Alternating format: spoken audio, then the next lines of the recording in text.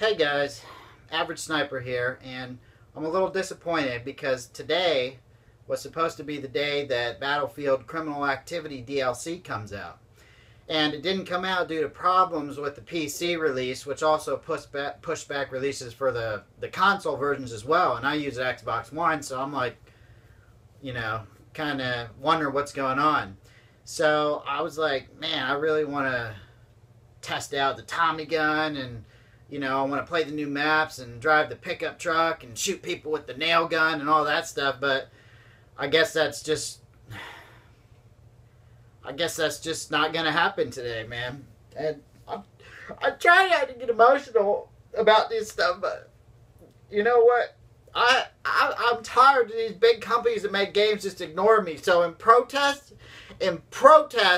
of what has happened today with the DLC, I have decided to kill myself. Wait, what? Whoa!